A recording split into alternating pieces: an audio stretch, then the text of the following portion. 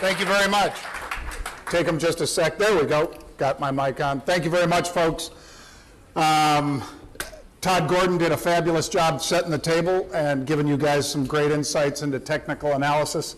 I was lucky enough to spend some time with Todd, as you could see from the pictures he posted of us skiing.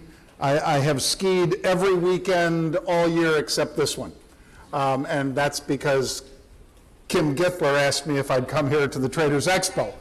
And as Todd said about friends and so forth when you were all waving, Kim was defining for me. I said, sure, Kim, I'll be there because we're friends. And she said, no, John, you're my good friend. And I said, what's the difference between friends and good friends? She said, a friend will help you move a couch. A good friend will help you move a body. And Kim hasn't asked me to move many bodies lately, but I know that's out there somewhere, Kim. I am Jon Najarian. I'm lucky enough to be here in front of you guys. I'll be signing a bunch of books that we're giving away. I know whenever you see that commercial, you think, are they really giving those books away? Yeah, we are. And for probably the first 400 of you that will be down there at 6:30 tonight, I'll sign as soon as the exhibit hall opens at 6, I think. So at 6:30, I'll be down there signing books for an hour, giving them away. You won't pay a penny for the book. We'll give it away. It's called Follow the Smart Money. It details how Pete and I do what we do. And as the nice intro was that I played for the Bears, very briefly, I played 4 games. My brother Pete, so not for long, was very true of me. But I did get onto the stage, got to break a helmet in half, which is fun, and that's why probably they figured out Mike Singletary was better than me, because Mike probably broke a dozen of them. And that's one of the things he was famous for, by the way. But he's also a great guy. My brother Pete, another great guy, played 6 years in the NFL. So whenever you see me and Pete together on CNBC, a lot of folks will say, John, are you and Pete twins? And I'll say, no, we're 6 years apart. And then a bunch of them will say, well, Pete's the older one, right? And I said, yep, that's right. No, it's not. I'm the older one. And I'm just very lucky to have a brother as smart and as nice as Pete to work with me. I'm not going to spend a lot of time on some of these slides, but this one, again, we will give you that book downstairs. So if the first 400 of you at 6:30, I'll sign them today and again tomorrow. For those of you who are here tomorrow, we'll also give those books away. And you can check it out if you go to Investitute. That's also another place you can get it if you don't want to wait in line today or tomorrow. I did do a lot of work with CNBC for 10 years. Before that, I was with Fox. For the last 10 years, I've been with CNBC. They do a great job supporting us. Hopefully, we'll get them at some of these conferences in the future. But if they could see what a nice crowd that Kim and the group at Traders Expo have put together, I'm sure they'd love to be up here in front of you as well. The talk today was really, and is really, going to be about, okay, what's a bigger driver, China or Jerome Powell and the Fed? And I'll discuss various points about it, and then I'll offer you some insights that I believe I have. As you can see with the picture here on the slides, China has been beaten up. There's no doubt about that. If you doubt that, and when we had Mark Mobius, Mark's not here at this one, is he? No. When we had Mark Mobius down in Orlando earlier this year, Mark, we were talking about China and so forth, and one of the things I believe about China that you may have heard me say on CNBC is that be careful about wanting to be the president for life, because I'd rather have 4 years than a lifetime appointment in China if the market drops 27% in a year, which it did last year. Why? Because when the markets drop 27% and people in China are seeing factories closing and people that have gotten used to different types of protein are no longer able to afford those proteins and so forth, you might see that your lifespan gets shortened by a lot. So if you don't think Xi Jinping pays attention to that, I think that you probably also don't think that President Trump watches Fox and Friends. He does, and Xi Jinping does. They both pay attention to things like this, and I think that it would be a mistake to think that, oh, China's got a 100-year plan. Ask Japan about the 100-year plan with Pebble Beach. Anybody here remember that? Show of hands. Okay, when they bought Pebble Beach and paid $790 million, the Japanese did, I believe a Japanese insurance company, they way overpaid for it, at least at that time. And they said, but we have a 100-year plan for it. And 2 years later, they sold it at a significant loss. So 100-year plans tend to change, and lifetime appointments, like Xi Jinping is operating under right now, tend to change as well. So be careful about that. They do have a good relationship, and I'm going to touch on that. But nonetheless, they're both pretty tough old birds, and they also need to really appeal to the bases that they have. Xi Jinping's base is Communist Party in China. President Trump's, of course, has been detailed in the press over and over again, so I don't need to extend that. Here are some of the companies in the United States with the largest exposure to China.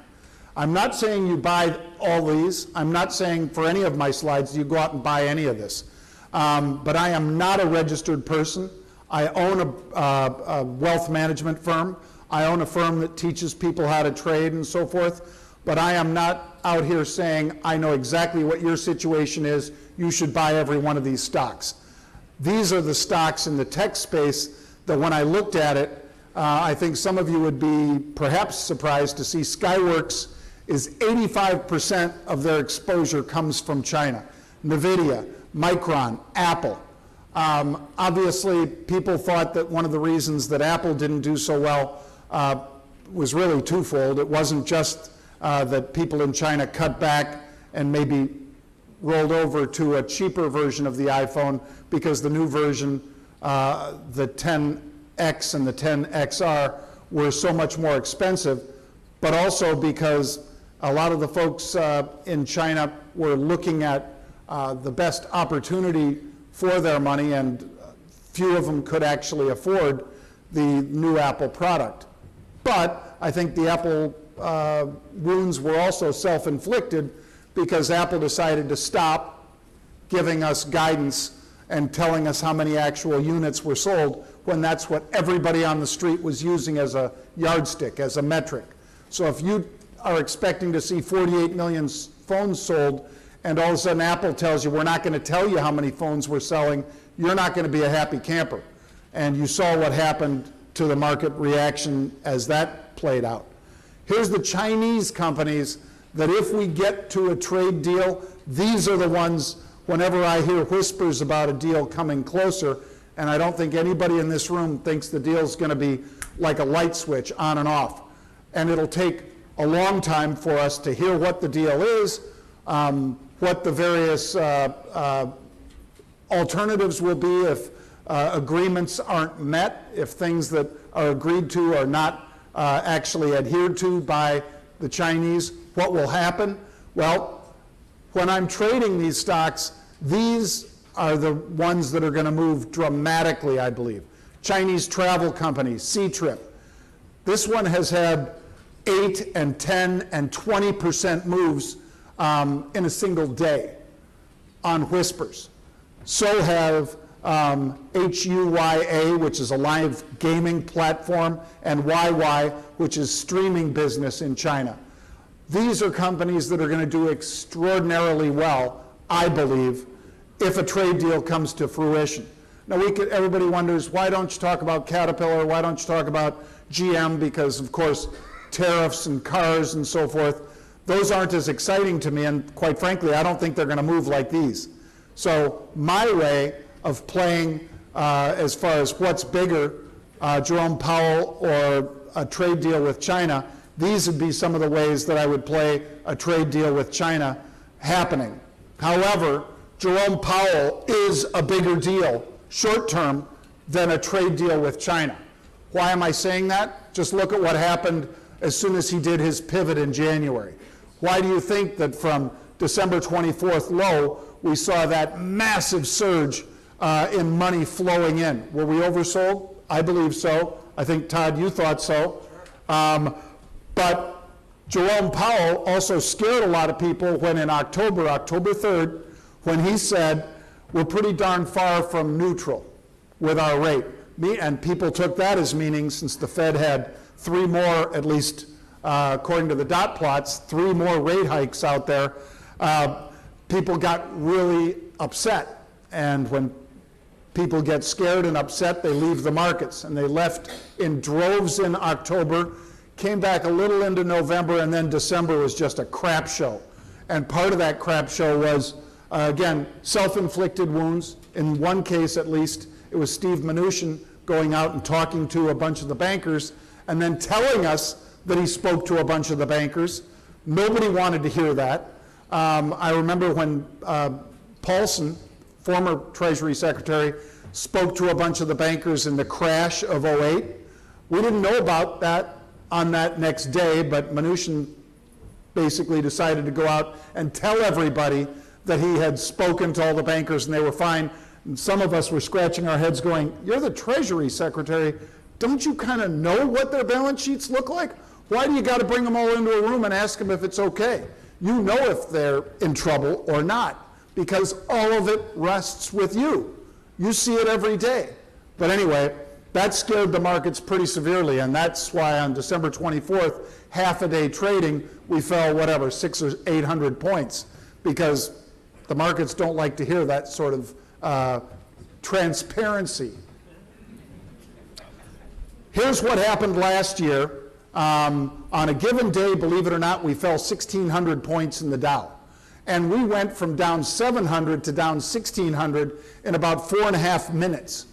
And whenever these things have happened, like the flash crash, for instance, which was 2011, when that happens, the numbers that you and I are seeing aren't real, because they've already happened and we're seeing them late because the tape can't keep up with it. And that was the case with this. People thought that basically the tape, meaning, you know, the ticker, stopped moving because it just got jammed up with so much data. And all of a sudden we went from down 1,600, as you can kind of see on the that V-shaped bottom right there. There we go, right here. You can see how quickly we came off. It was a matter of minutes, maybe even seconds at the bottom before we came back up. And I bring that up because during December, we were seeing more volatility in the S&P 500 than Bitcoin.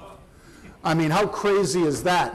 And you guys know what happened to Bitcoin last year, because it went from basically touching 20,000 in December of last year to now where it is $3,500, $3,800, wherever it is these days.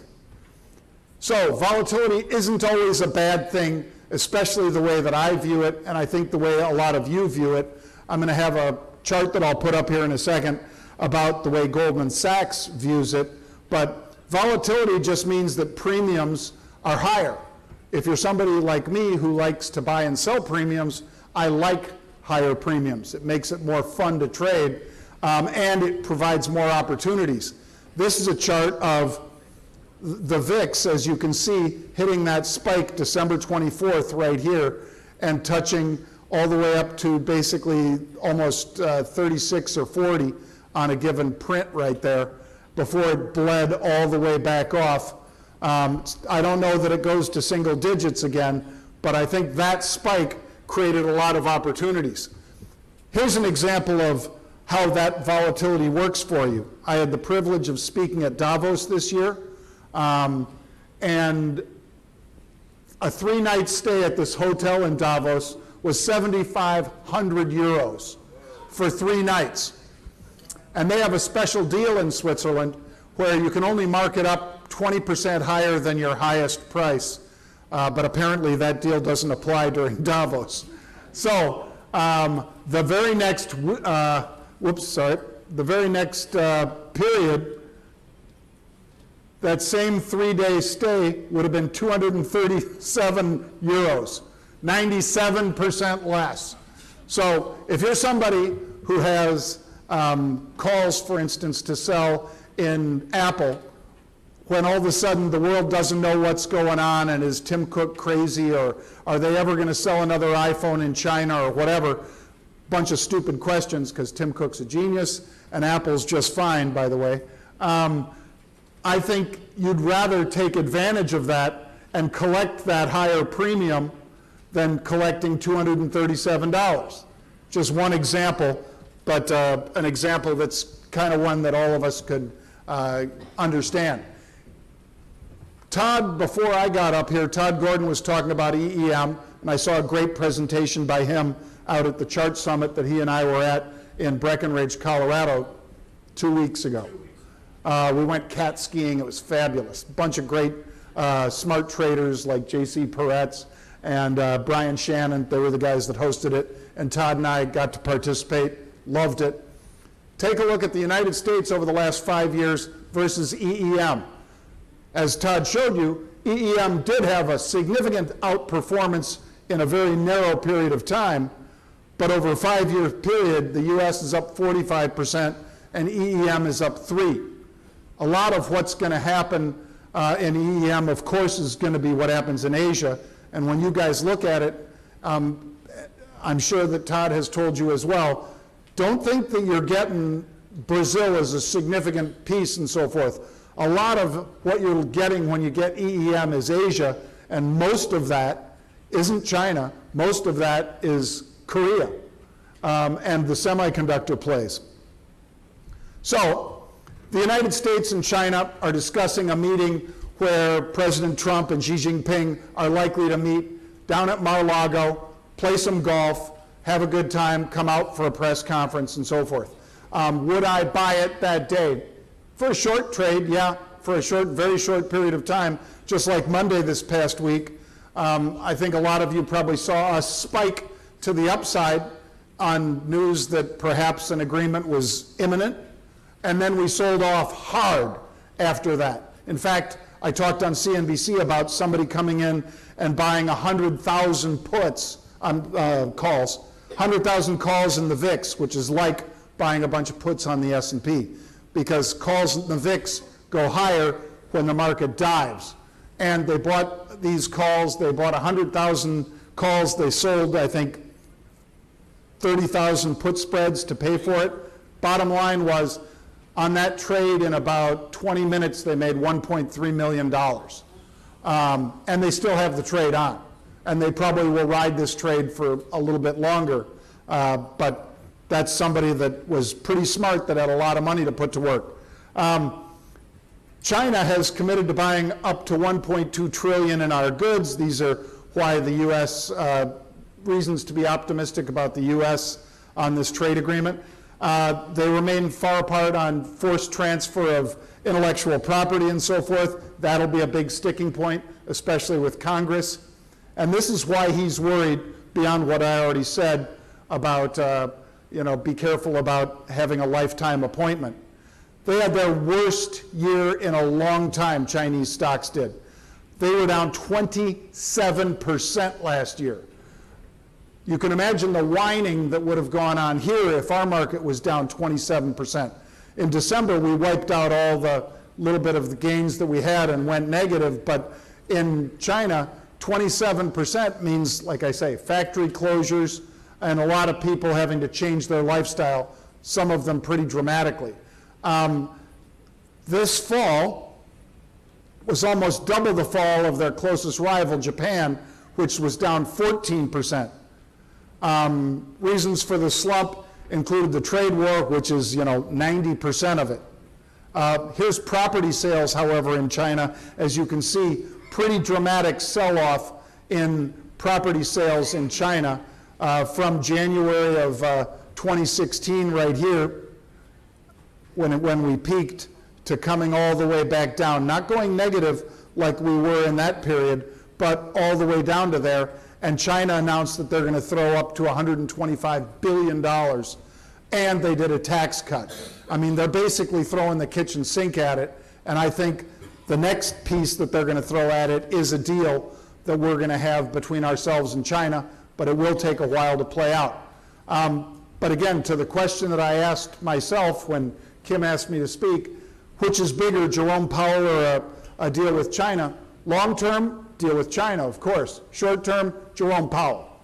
If Jerome Powell makes a dramatic shift, as they did, that pivot in January, and you don't pay attention to it, you're making a big mistake, because this is something that's behind why we had our best January in 30 years here in this company.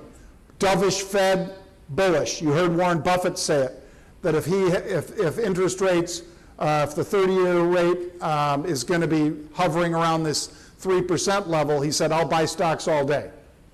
Only problem is he's got so much money that it's tough for him to buy enough stocks. He needs to do such big transformative deals that every once in a while he gets sucked in with people like that Heinz deal, where when they bought Heinz, they thought, oh, this is so great. But Heinz wasn't a brand that was on everybody's radar as far as, oh, this is the brand in the United States. Tide might be a little closer to that with Procter & Gamble than Heinz was. And now with all these grocery stores continuing to produce their own, that's one of the problems that Buffett has with that Heinz deal. Trade deal with China is another reason to remain bullish. Fuel prices have fallen, another reason to remain bullish. And U.S. consumer, if you haven't noticed, is still spending pretty actively. Some of the numbers that came out this past 5 days, Target, Kohl's, both of them just blew out their numbers and moved higher. Both of those stocks I still think are cheap. My brother Pete loves both of those, and we're long those in a managed money that we do. Here's an interesting thing that came out at the end of February, guys. I know you're aware that smart firms like Goldman, I don't demonize Goldman Sachs. I traded for the partners at Goldman Sachs.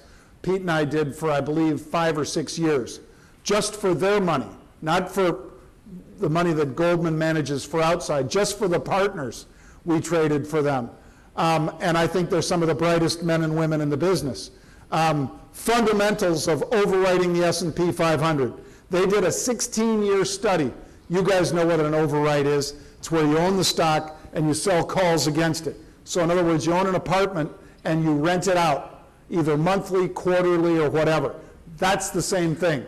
That's what this is about. So Goldman looked at doing covered calls on the S&P 500 stocks, and they said over a 16-year period that the growth of $100 invested in the S&P 100 total return versus selling these 10 and then selling 10% out of the money covered calls on a monthly rebalanced market cap weighted portfolio outperformed by about 140 basis points per year. Gave you a little less downside and a lot more cash flow than just collecting the dividends, the 1 point, whatever it is, 1.3%, 1.7%, wherever it is right now. As I've already told you guys, I'm going to be signing books at 6:30 downstairs. I'm not winding up yet, but I'm just going to show you a couple trades. This one was from last week because it shows you the methodology we use when my brother Pete and I trade. This particular one is Western Digital, WDC. This is what our log looks like where we post these trades for all the subscribers, and this is what we cite on the Fast Money show then virtually every day. So Western Dig, here it is. We've been buying calls in there since it was 44.15, and that date was January 25th. Then they came in and bought more calls in February. Then they bought them again. Then they bought them again. So we love following when people are going back to the same well. When somebody who's been right decides to stick with that and put more money into that particular trade. Here's where that has gone basically from the end of January when we started citing those, when it was, let's say, 40 bucks a share, up here to 52. So there's few better read-throughs for us. I love what Todd Gordon does, and he's one of the best tech analysis guys in the business. I pay attention to what he does. I think if you're somebody who follows charts, you could make a lot of money trading options against the charts when they set up for what you're looking for, if it's bullish or if it's bearish, call spreads, put spreads, whatever. I think you can really take advantage of it. Here's EA, Electronic Arts. Luckily, beginning of February, we saw a very bearish three-way when the stock was $91 a share. They were buying the 89 puts when the stock was $2, let's call it, higher than that. And what happened after that? Stock fell from basically $91 a share, there's the drop, to $78 a share. The calls that they were buying, and rather the puts they were buying for $3 went to $12, almost overnight, literally overnight.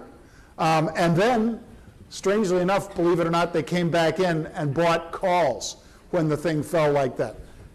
No better tell than that. The reason we wrote the book, as you guys will see, Follow the Smart Money, is that we know that there are people out there that can spend more money on research than I can, that have a bigger team to go out and visit all these conferences, JP Morgan Healthcare Conference, the Cowen Cannabis Conference, whatever it might be. They have a team of people that are basically texting from the back of the room as the speaker is saying something bullish or bearish about the stock. If you don't think that they have better access to information than you do, because you're only one person, then you're kidding yourself. Here's another one, Snapchat. Here's 3 in a row bullish calls on Snapchat. Beginning first day of January, Snapchat's 569. Somebody comes in and buys 12,500, February 7 calls. So they're about $1.30 out of the money. They bought 1.2 million share equivalent of that. What happened? Snapchat came out, and there they bought them all the way up till the 6th, when they bought 13,000 February 9s. What did Snapchat do? It popped basically to $9, pulled back to $8.39. There's, There's a chart of what happened when it made that pop. So somebody... Insider trading? Sometimes. Gentleman said insider trading, and I say sometimes. I know that, for instance, Raj Ratnam, if anybody here remembers that name, he was accused of insider trading for a bunch of stocks. One of them was Hilton. We talked about Hilton. I even put it out into the 4th of July holiday, and I said, this looks dirty. Somebody's buying way too many out-of-the-money calls with like 2 weeks to go. Takeover was announced by Blackstone, and the SEC called us and asked us for our data, and we gave it to them. I'm not saying that's what got him, but I'm saying that when people do insider trading, when you have material non-public information, what I described earlier, going to conferences, paying for research and so forth, that's not insider trading. Insider trading is where I know, because I've got a girlfriend who's at the law firm that's copying basically the board packs that they're going to circulate at Hilton for Blackstone taking them over. That would be insider trading, material non-public information. And when that happens, people get caught and they go to jail. We are following unusual activity. So I'm not creating it. And I don't have that girlfriend. Luckily, I have a wife who would be very upset if I did have a girlfriend. I'll leave you guys with one quick joke about lying and liars, because it's not always what you think. So there was a little boy, came up to his dad, said, "Dad, how did I get here?" His dad said, "What do you mean?" And he said, "Well, how was I born?" And his dad said, "Oh, well, your mom and I got together, and our moms and dads were babies once too, and they were brought together throughout history. Men and women have gotten together and had babies, and that's how you got here." And he said, "Oh, okay, it's kind of confusing, but okay." So he asked his mom, how did I get here? And his mom said, "Well, back in the beginning there were monkeys, and then those monkeys started evolving, and they got smarter and smarter, and eventually they started becoming people, and then those people had babies, and that's how you got here." So the kid went to his dad and he said, "Dad, I can't believe it, you lied to me." Dad said, "What do you mean?" And he said, "Well, Mom said we come from monkeys." And he said, "That's her side of the family." You guys, thank you very much.